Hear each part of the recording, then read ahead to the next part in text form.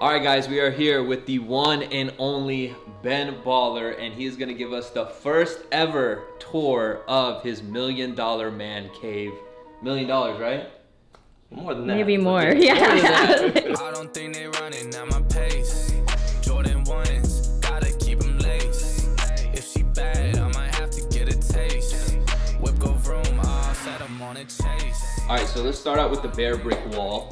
You've got quite a few bear bricks here. I see the FaZe one. I know you're tight with the FaZe guys. A lot of people don't know that I've been a member of FaZe Clan since 2017. Oh, so you are a member? Yeah, so I've been in FaZe Clan since 2017. It's funny because I've been wanting to get a tattoo for a long time. Obviously, I have the chain and everything, but yeah, that was gifted to me from Norden, from Rain. Yeah, dude, you know, these Mickeys are really rare because they are only released either in Tokyo or New York. And that was, you know, a Mickey collab with Sorayama. Obviously, the whole top area right here is all bathing aid. The crazy thing about this that's so dope is that most of these were gifts. Yeah. Right, even the Javier joint. Daniel Arshan gave me that. That's like 20 grand now. This one's like 10. This Cause, obviously a gift from the man himself. The Fendi.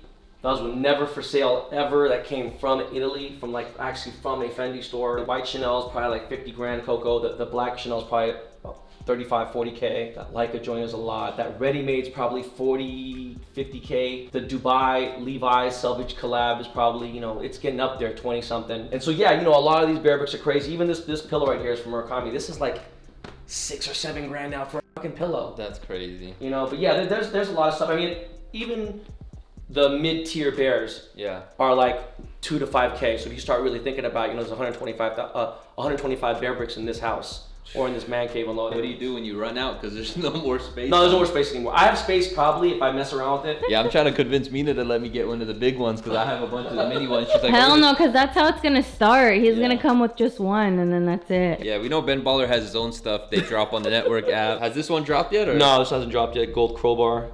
This is not your practice life. Good. But you know what? You nowadays with all the shit that's going on right now, you might need it. That's what I was literally about to say. You might need one of those around LA right now. You know what's funny is all this shit that's in here, you know, my collaborations with Topps. I'm the first non-pro athlete ever to even have a Topps Chrome, let alone, you know, his own baseball card set. But like a lot of this random shit I've gotten here, like I bought this fake Cause doll. I had no idea. And the crazy part, I got in Shanghai, Cause messages me immediately, and he's like, bro, that's fake. Now, the crazy thing is, if you don't know, it came with a Lane Crawford tag. Lane Crawford is the Barney's, like higher than Barney's. Lane Crawford's like super high end. They got it in Europe. I thought it was legit because it had just like a real Lane Crawford tag. Yeah. And thank God I only paid like $400 or $500 for it. Yeah. Because like it's fake. So it made it so much cooler because this was never made in this size. As funny as all this cool memorabilia is here and everything, right? And there's so many different things. Even someone making like a toy of myself. I think probably the most meaningful thing in this entire room is probably this Kobe jersey. And like you had to go to the last game. His last game had to sit on the floor. Average ticket price was probably 25 to 50K on the floor. You had to sit on the floor in order to get it. And George Lopez was at the game with Arsenio Hall. And when he came back, he's like, y'all know you Kobe and us, your boy. He's like, choose, because it came with 8 and 24. Yeah. He's like, which one? I'm like, bro, I don't, you tell me, bro.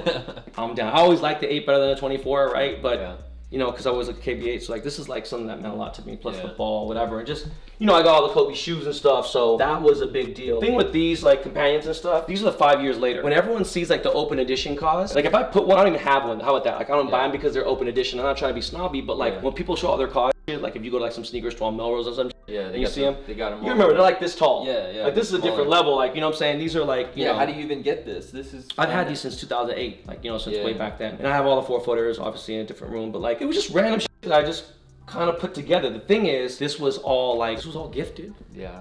And that's the crazy part is there's people who are literally just buying and buying trying to get to this level, but you've had the connections for years now to be able to make this room like this, and it's just like, it's never ending. I feel like I could stay in here for like a whole day and just look at all the dope that you can find. Like I'm literally like looking around right now and I just see stuff over here, over there, and so many people have come in here, like, or even Cuddy, and Cuddy be like, yo, dog, I'm about to build a wall, like, you know, boom. Not many people have come into the man cave. Yeah, I was gonna ask too, has anybody come in here and like tried to recreate what you have going on? I mean, you know, like there's people who've looked at it and been like, yo, like even like, whether it be like if I had more space and I had like more time, I could easily go and say, fuck this, I'm gonna go build a bare brick like museum. Yeah. Just don't have the time, bro. Yeah. Yeah, even the Tops collab. Can we show one of these? Yeah, here. This is crazy. Like, how do you've done some crazy collabs over the last like 2 years, I feel like Tops. Like, who the hell has their own Tops collab? How did these brands reach out? How, like,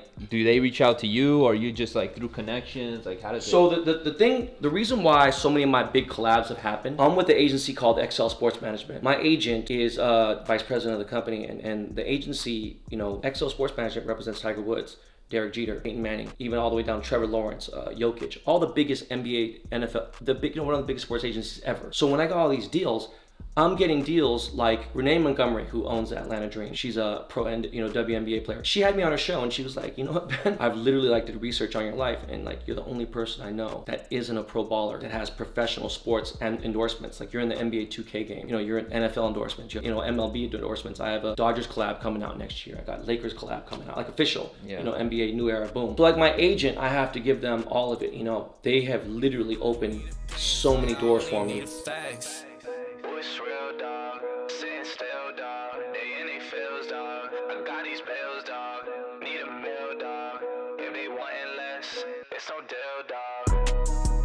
Alright guys, it wouldn't be a video of mine without showing some sneakers. So we had Ben pull out some, not all his sneakers, but a few dope pairs that he had, especially this one, the black box. Go ahead and take over and just show people what these are, how rare they are, and what you got right here. Well, the crazy thing is, you know, at one point having 2,000 pairs of shoes, you know, when I finally got down to 40 pairs, I was like, wow, this is an accomplishment. That sounds impossible to me. I can't even get my 100 pairs to like 40. That I can't even think about doing that. But imagine 2,000, right? Yeah. I got rid of my collection. I'm just saying, to get to 40, and that's including like dress shoes and things like that, it felt really good, right? Yeah. But I have a Bathing Ape collab coming out. So like, you know, they send me random shit. Like these have the hashtag BBDTC. Obviously, Ben bought the chain, suede joints. They're dead stock. I don't fit me because they're a size 10. Yeah. These ones are hard. These ones are super sick.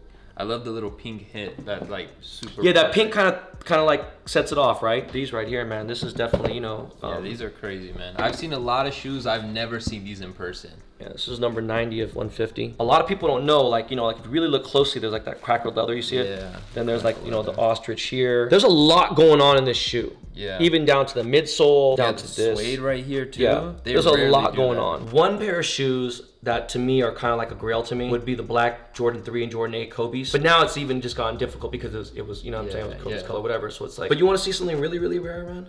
Hey, that's what we're here for. Can it be on camera? You're looking like you're debating if you could put it on camera or not. That's the actual three-peat ring. That's a real Lakers championship ring. No way. That's official. What? That's the real three-peat ring right there. Pretty crazy that, you know, it was a Laker three-peat, you know what I'm saying? Yeah. Shaq and Kobe, so this means everything to me. I said I'ma do it, I'ma get it anyways. All I do is Alright, so you got a lot of stuff down here, but I got probably a hard question, or maybe somebody's asked you this before, but let's say the house is on fire, God forbid. What's one item you're grabbing from here that you gotta get out? Damn, I don't even know, man. I think it just at that point, I think it's just time to just say fuck it and just collect the insurance money. No, I'm being honest with you, like I'm being dead serious. Like there's no way I'm just grabbing one thing. Yeah, that's true. You know, like at that point, I'd just be like, yo, dude, it's just the L. Some of the shoes we bought, like the off-white Chicago ones, we paid $3K each for those. Like I got it for her and I got it for myself, but now, before Virgil passed, rest in peace, that was a $5,000 shoe. Now it's a $10,000 shoe. So it's holy like, shit. Oh, I didn't even think about that. Yeah, everything so all jumped. So pre Virgil's death was all going up down? Yeah, it was all going up. Dude, I got goosebumps. Yeah. Holy shit, I got goosebumps. Crazy. Yeah, I mean, that's the shoe that me and him got in a fight over. Really? Talked about it on my show, but I'll say it on your show because a lot of people don't listen. You know, but hey, go to his podcast. Somebody tweeted me too saying that you mentioned me in one of your episodes, and I couldn't find it. I don't know what it was about. I don't remember what it was either. So yeah, but yeah, go check out his podcast. I'll leave the link down below. I know. But yeah, it's Behind the Baller podcast. But like I talked about it because it was just I felt bad. But like he was giving the early pairs out. Yeah. And like A$AP Rocky was probably the first, and then like Ian Connor got a pair, and then like Yachty got a pair, and then like just like my boy Luca got a pair, and then like Bella Hadid. And it started getting longer and longer. I was like, all right, dog. I was like, yo, bro. I was like, I know they're coming. Yeah. I'm just like, yo, what's up? Like, what's going on? And then Ronnie Fieg got a pair, but I took a fence fight just by like seniority of age. I felt entitled. It was a really cocky, fucked up thing for me to feel. So I found a pair for like, I don't know, $1,200, and I was pissed. Yeah. So I don't buy shoes, whatever. So I got them. I told Ian Connor what I was gonna do. So Ian calls Virg. He called me, yo, bro.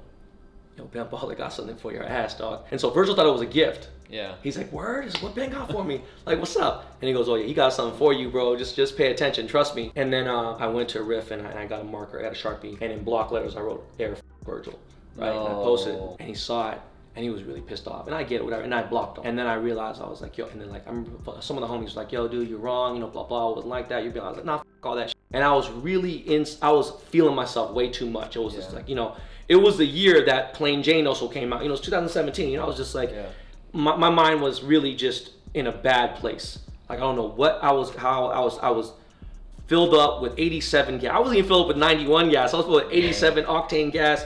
My head was all clouded. And then I remember, like a year later, I ran into him. I ran into him at Mark Jacobs' wedding, actually. But I ran into him. We seen each other here and there, but I ran into him. He was like, dog, don't even say anything. Don't even trip. And I was like, no, I should. But he was standing right next to Anna Wintour. And at that time, he knew he was going to be the head of Louis Vuitton. Yeah. So I felt bad, like I was going to interrupt us, you know, thing. But I was like, yo. And he's like, Doc, don't even trip. He's like, it's past us. Yeah. So we collaborated on Saturday Night Live. Cuddy wore that dress in honor of Kurt Cobain and mental health and you know, suicide prevention stuff. And then we collaborated on the Met Gala, and I saw him. I didn't think anything of it, but again, everyone's there. How do you have a conversation? Let me talk to you for a minute, man. Yeah. Bro, so sorry, man. Blah. And we're just going through DM. Like, it's so funny. Like, some people we talk to DM. I have his phone number, but it's like we're just going through DMs. And he even said, yo, I really appreciate your support. All love aside, like, don't even worry about. Like, you know, I'm just like, this motherfucker won't let me apologize to him. You know what I'm saying? Such a good dude. Like, I'm like, bro, let me really just say how much of an asshole I am and sincerely say I'm sorry, man. You know, and not to sound like a meme or a cliche, but you really don't know what's going on with people. Yeah, exactly. You know.